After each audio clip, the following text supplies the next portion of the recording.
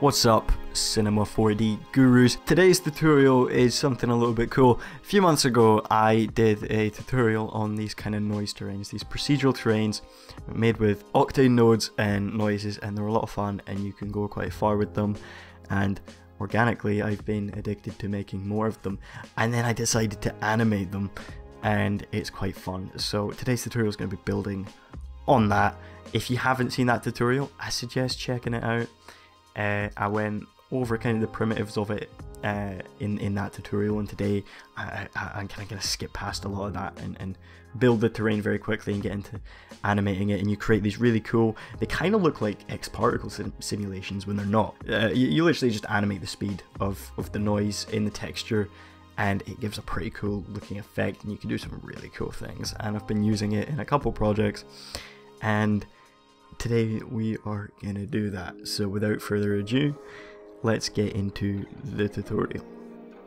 Also, quick plug before the body of the tutorial starts.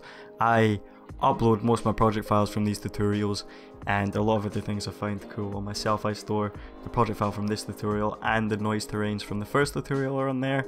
There is a sale on at the minute just because of the new year and stuff. I'm trying to get more unique products up there. I'm working on some kind of cool stuff, so that'll be up there soon as well. But if you take anything cool from this tutorial and you want to learn a bit more, I suggest checking it out. Right, cool, let's go. Okay, so now we are in Cinema 4D, let's get started. So, of course I just did it on a plane. Now I actually did it on a relatively small plane. That was because when you're bouncing a camera around this massive plane, you're only using about 10% of it, and it's relatively redundant to have like a 400 by 400 plane. And you get a bit of render time out of it. So I dropped in Sky, changed it to an RGB spectrum. It's like a Gaussian spectrum. Been using Octane 3 years and I get okay. Right. So pop that to black, and then we'll pop in our texture and just call it soil. One thing I want to suggest here is, if you have followed the other tutorial, you'll know that some of them were rocky, some of them were slightly more terraformed and terrain looking, and I'm going for soil this time.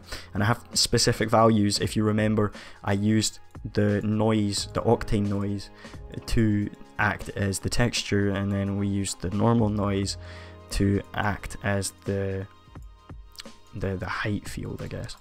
So when we use the noise here and we plug it into the bump, and what I actually do is I have, the gamma is a good way to think of as the roughness, and I use that and I create the soil.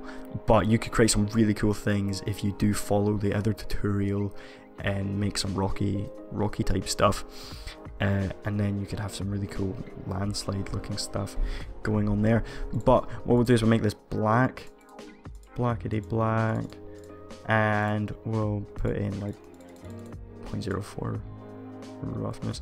Okay, so set this to box, and then set this to like really small, like 0.175, and then on the actual noise, maybe set the octaves to 4, because we don't need that many octaves. We need a lot of omega.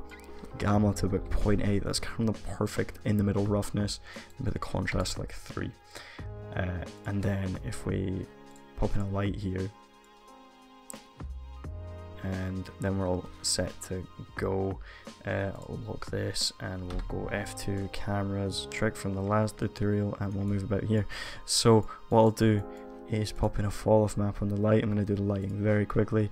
It plays quite a crucial part. Trick. So when you're lighting this is our key light. We want all our cameras in our scene to be pointing this direction, because this light is going to catch on the noise. We're going to have a full light against it, and then we'll be sitting looking at that light to get the right lighting, and then we'll add in a fill light here, make it a bit thinner, and then we can just kind of bring that down just so that one's a bit more harsh, and then drop in one more light, bring it up above, set it to a disc, and fall off map 1000, and we'll leave it like that. We'll drop in a camera, We'll maybe jump off to about 8mm, whatever you prefer. And we'll face, just like I said, that camera. That's quite aggressive right now. Let me just turn off these. Don't want to see them. Now we will add in the normal noise. We'll add in the displacement. So if we pop those two together like that, pop the displacement into the displacement, you can see some stuff is happening, but it's not what we want, is it? No. So we'll go to 2K. We'll animate it really, really low, but we'll go to 2K. And I set this to turbulence, and then we unlock octaves. Well done, we leveled up. And then we set them to about 14. And then low clip, let's go something stupidly precise. I think it was about 50%, but we'll go for about 43. And then we begin to get something that looks a little bit like soil. Okay, so what I'll do is the next kind of step is in the camera, which is lovely. Bring in our LUT. Lovely dovely.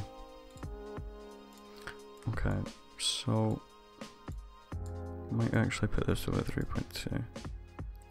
Right, so now we're pretty much there. We can get into animating it. If you want to play with the look, you can. Sometimes it's hard to get the with noises. They're procedural. They act how they want. So sometimes it's hard to get the look bang on straight away. But with enough fiddling, that sounds very wrong, you will get there. One thing I think is just holding it back right now is just the detail, and I'm reluctant to work in 4K, but I'm trying to be speedy for the tutorial. If you're an absolute psycho, you can go to 8K, but I rendered it out as in its final result at 4K, but you kind of have to go to 4K to see that it actually looks like soil. And you know, I want these individual grains. I might actually hit a 0 on this. Okay, this actually looks really cool. I'm gonna take a screenshot of that and keep that in mind. But we were at 0.175. We'll go to about 0.7 maybe. Yeah, there we go. I just think the scale was a bit too big. Yeah, so here we go. Now we've really got our circle look on the go. I kept the scale a bit too big there. We love this. We do. We'll put in a little bit of blur. Lovely. So, what's next? Animating it. So I did have to run quite low to animate it, but we'll drop down to about 256 to animate it. Now animating it is that actually still looks okay, you know. Is a little bit weird because we have the animation speed here. Now we have all these circles on everything. You can animate anything you want because cinema is awesome, but you can't just turn on the animation speed. You have to animate the animation speed, if that makes sense. Do you get what I mean? So the speed of the animation is not from the animation speed, but how quick you animate the animation speed. So if we control click on that and we set it to 0.5, and you'll see what I mean, and we go to 5 seconds in and we go to 0.45, that is lowering itself very slowly, and it's also starting out at the quickest we want it. So it's not, and then we also set the animation to linear, so it's not going to be, you see, if you set it to 0 and you go to 1, it's going to start slow and then get really quick. Do you understand what I mean? So you won't be able to see it very well because it won't update, because it's just how noises are. But you saw the clips at the start, so you know how it acts. Now you could do really cool things. You could have it jumping up and down really quickly. You could animate the height at the same time here, so in between it's, you know, going up really high, and you could use like sound deformers and make it kind of pulse and format itself to some sort of beat or song or something. We can come back to, yeah, we can sit around 2K just now, just why I'd provide a bit of further work on it. But honestly, that's all I did for the animation. I didn't go too crazy. I did mess around with some different things and maybe animate the low clip a bit, and I think it was better than using the amount is to actually use the high clip and better than use the amount is better use the high clip and the low clip. So maybe just bring the high clip further to, if you don't know what that means, it creates less of a gradient between the noise and it makes it very, very sharp. So you can animate the low and high clip. I'll animate the high clip closer to the low clip throughout the timeline, and it will create kind of a jumpy effect. When you animate the animation speed itself, it kind of moves like soil, which is why I like it. You'd maybe have to animate different scales and values if you were using a different kind of terrain. So I think the soil works well just for the animation speed in itself. With the way it moves very procedural and very random and simulation like. So that's honestly all I'm gonna go over. I'm not gonna waste any more time bouncing the camera about and making you watch. You've understood it. You will be able to create things of this quality very easily. Render time's not bad either, so don't worry about that. This stuff, I mean, look at me, I'm like 1,000 samples and you can't see any fireflies or anything. There's a little bit of noise up here, but if you add grain in post anyway, you won't notice that. So I really hope this built on the last tutorial. I've been having a lot of fun with this, and honestly, if you follow my Instagram or you follow my Behance or anything, you're probably going to see a lot more of these start popping up, and I'm going to try and maybe add some subsurface materials to them, maybe some metal materials, and have like liquid metal.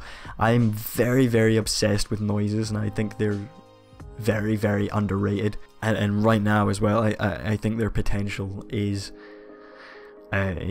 crazy, and I'm gonna keep playing with them, and I'm probably gonna keep producing tutorials on them until I'm known as the noise guy. So who's the guy that only makes tutorial on noises? That's me. I want to be that guy. So I'll next week's tutorial probably gonna be on HDRIs. A few weeks ago it was about avoiding HDRIs and directly lighting our scenes. Next tutorial is going to be about getting HDRIs and lighting realistic scenes to them. So we'll focus on that next week, or maybe it'll be something else. It's probably going to be that though. So I'll see you then. I'll see you in a few days for that. Thanks for watching this tutorial. Please like send me what you've made on like Instagram or Twitter or something. I'll always see it because I'm addicted to social media. Why am I not? So yeah, show me that stuff. That'll be awesome. Thanks for watching this week's tutorial, and I will see you next week. Thanks to my Patreons if they're left, and check out myself while I buy my assets. This project file will be up there. See you in the next one.